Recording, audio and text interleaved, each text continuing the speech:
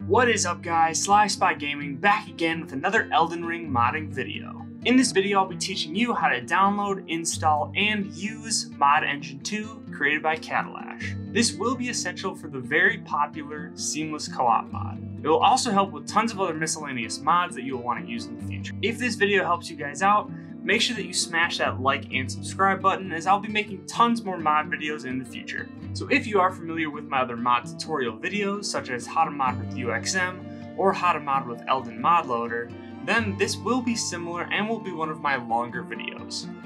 If you want to or need to skip ahead, feel free to head down to those timestamps below and get to the section that you need. However, be forewarned that most of this should not be skipped. There are quite a lot of steps that are required when modding, so I recommend watching through and not skipping through it. I try to be thorough, especially when making mod videos, because any misstep can be potentially game breaking for you, which leads me to step 1, which is, as always, making a backup of your saved data. So if you have seen my other videos, you'll know that this is always the first step when modding. You should always be making a backup of your saved data. This is just in case any issues do happen when modding. You can always have that save to go back to. You can find your saved data by going to this location here. This will lead me to step 2, which is downloading and installing Mod Engine 2. So for those of you who have seen my how to mod using UXM video, Mod Engine 2 is very similar to that, with one of the biggest differences being the fact that it injects the mods into the game without actually having to unpack the game and patch the game. Not only does it reduce the hassle of that process, but it also saves quite a bit of hard drive space for you as well. However, one downside to this mod currently is that it technically is a preview build, which means that not all of the bugs have been ironed out just yet. Now that you know what Mod Engine 2 is all about, I'll go over how to download and install it. To download this mod, head down to the link that I marked in the description below.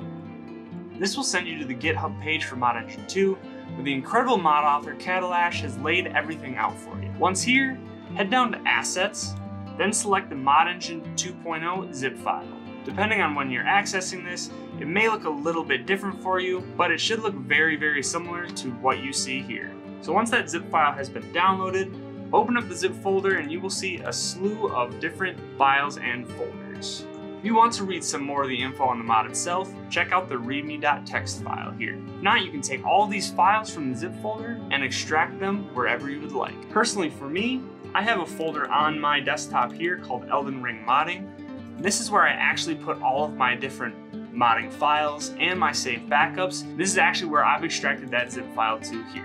I would highly recommend that if you are planning on getting into modding, that you make a similar folder like this just so that you can keep track of everything like I have here. It can get pretty confusing, especially when you're delving into the world of modding, which is why Mod Engine 2 is so amazing, because it keeps everything separated from the actual game files of Elden Ring. In my modding folder is actually where I store my Elden Ring save and file backups as well. So once you've extracted all the files to the location that you have chosen, you'll see a specific file called launchmod_eldenring.bat. This file right here. I recommend creating a shortcut of this file on your desktop so that you can launch this directly, as if you do not launch the game this way, it will not launch with any of the modded files. You can see that I've actually done that right here. Let's head over to Nexus Mods, where I'll show you guys how to actually install any mods that you want and how easy it actually is to use this. So because my current build, I'm rocking the Moonveil katana, I'll be downloading the Superbuffed Moonveil mod by Clever Raptor 6. If you haven't been to Nexus Mods before, from here what you want to do is go to Files on any of the mods that you like, and here's where you'll actually see the main files that you want to download. What you'll want to do is go here to Manual Download, Slow Download, and that's how you'll download any mods from Nexus Mods that you would like to download. Now that it's downloaded, we'll open this zip file. As you saw before, the mod author said to just move this CHR folder directly into mods. So we've downloaded this mod.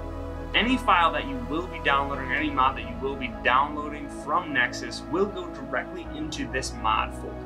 This is how Mod Engine 2 will actually import any of the mods that you download into the game. So make sure that any mods that you do download, you're putting into this mod folder. I'll also download the Torrent Metal Gear Rising Blade Wolf by Demicenero, just because it looks super awesome. Be aware when downloading multiple mods that they might conflict with each other, so just be wary of that. It doesn't necessarily mean that Mod Engine 2 isn't working, it just means that you might have to take whatever those two mods are that are conflicting with each other out. So once I download this file here, we'll start up Elden Ring by hitting that launchmod.bat file, and we'll test out these mods. So now that we have both of those mods inserted into this mod folder here, what we are going to do is go over here to launchmod_eldenring.bat. Hit that. And as you can see, the game is started up here. So we are loaded in here. We'll test out the Moonveil mod first. So what this will do is it will actually use Moonveil's typical kind of magical slash, and it does it in every single time that you slash or hit with the weapon. So let's test that out. And look at that, that is awesome.